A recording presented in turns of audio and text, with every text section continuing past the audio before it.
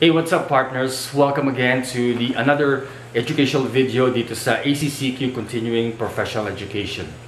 Now, I just want to bring another topic which is about taxation.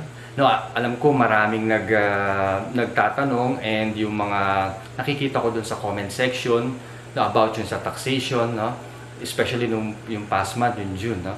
And natutuwa naman ako because I'm able to address yung mga inquiries, no? That's why I'm bringing taxation again dito sa ating videos, no? So pag-uusapan natin yung domestic corporation. Now, ano ba itong domestic corporation dito sa taxation on domestic corporation? Pag sinabi lang na domestic corporation, no, simple lang yan, no? Kumbaga, these are organizations, no, that is organized and constituted under the Corporation Code of the Philippines. Examples of domestic corporations are Jollibee, SM, no? Even ABS-CBN, GMA, those are domestic corporations. And you can name as much as domestic corporations there is, no? The MCI, no? So those are domestic corporations, no? So ano naman yung nila? Ano naman yung kasama pa dun sa corporation bukod sa mga nasabi, no? So it also includes partnerships, no matter how created or organized, joint stock companies, joint accounts, and insurance companies, no? So kasama yun dun sa scope ng corporation. But the term corporation does not include yung general professional partnership. So ano ba itong general professional partnership? Ito yung the practice of profession. For example, mga CPAs or lawyers or architects, no? So hindi ito kasama dun sa sa partnership na tinukoy natin, yung taxable partnership. Yung mga doktor, yung mga ganun, mga dentista. So those are, they're practicing their profession.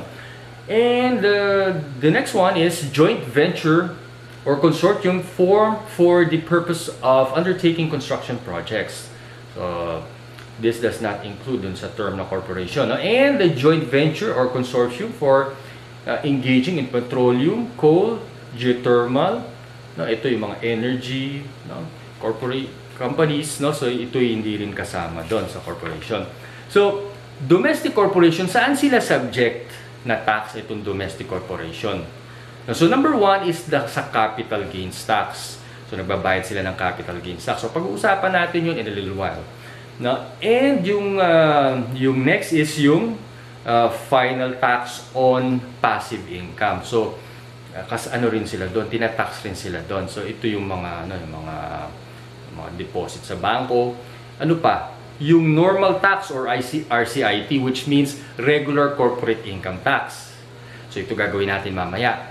And the fourth one is MCIT or minimum corporate income tax. No, so pag-uusapan natin yan in later videos. And the last one, ito yung tinatawag na IAET, which is improperly accumulated income tax. So these are just some of the taxes that a domestic corporation is subject to. No, so ano naman yung mga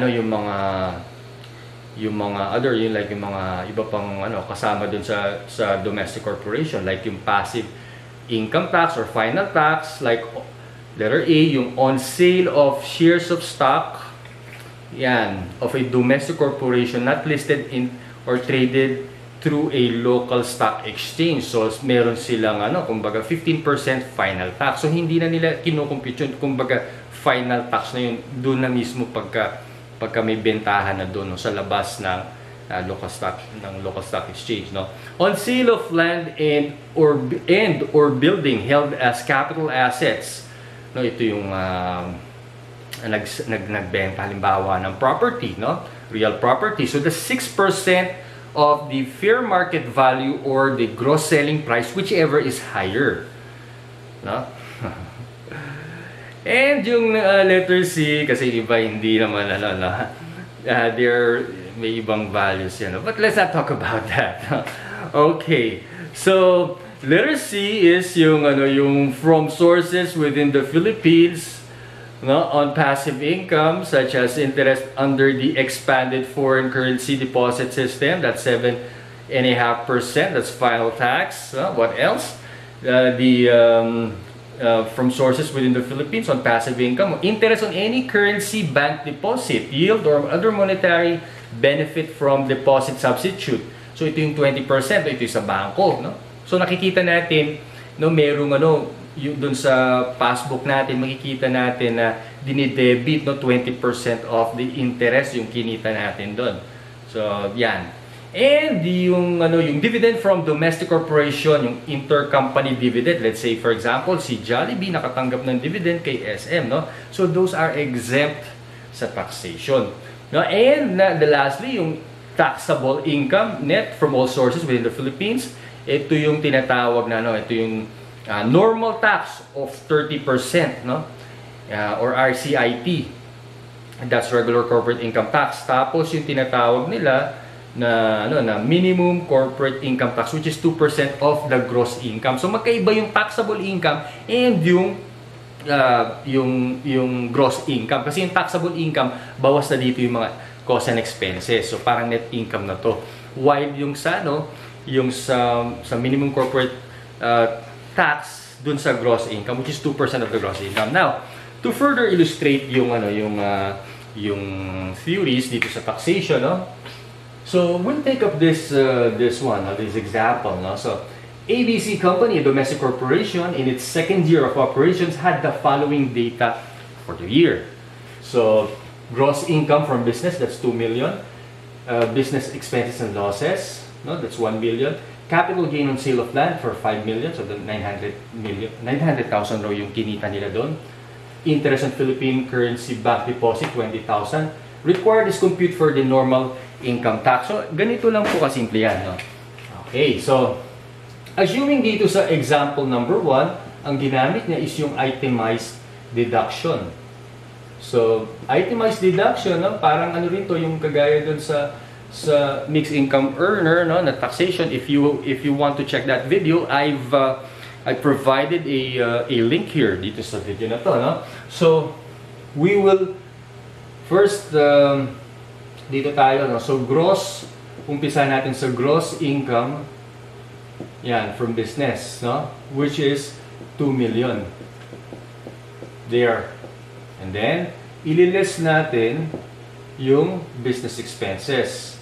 So expenses and losses. So ito yung tinatawag na itemized deduction. Okay, so this is 1 million pesos there. Okay, so get the difference. This would be 1 million. And okay, so this is the taxable income. Now, you will notice, hindi natin sinama itong dalawa. Itong capital gains on sale of land and yung interest on Philippine currency bank. Kasi ito yung na final tax na sila. So, bangko na yung nagtatax dito. So, ito naman yung capital gains sa iba na yun. So, hindi natin isasama yun. So, ito lang. So, kunin natin ngayon, so that's taxable income, so times 30%. So how much is the tax? So this is the tax rate, corporate tax rate, no? Under trade law, no? So that would be tax payable would be 300,000. That's your tax payable. Okay, so now, what if, for example, ang ginamit nila is yung tinatawag na. So example, this is example number 1, example number 2.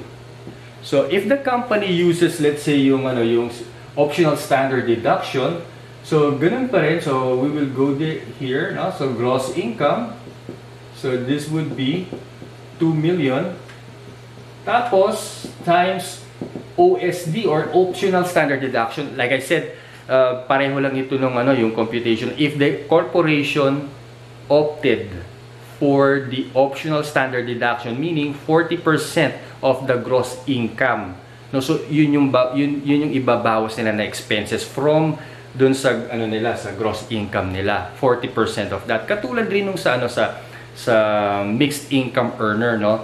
So pag binawas ito, no, instead of yung sa itemized deduction, then yun na yung pinaka yung difference nung gross income and yung OSD would be your taxable income. So that's times 30%, no?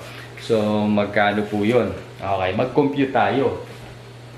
So this would be, okay.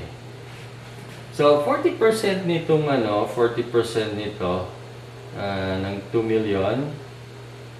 Okay, so 2 million times 0.4 would give you 800,000. So 800,000, okay, less yung from here, no, you would get 1,200,000. So 1 million, that's 1,200,000 times 0.3 would give you 300, or 30% would give you 360,000 pesos. So this is the tax rate. This is the tax rate, and this is the taxable income for the corporation, and this is the tax payable of from the so 260,000. So kung titignan natin, mas malaki yung sa optional standard deduction, in which case mas maganda kung yun na lang yung itemized deduction, because mas makakabawas siya. It's only 300,000. So if you have any questions, you can give your comments below, and we're going to take up yung minimum corporate income tax in later discussions. So for now, stay safe, God bless, and keep your hands clean.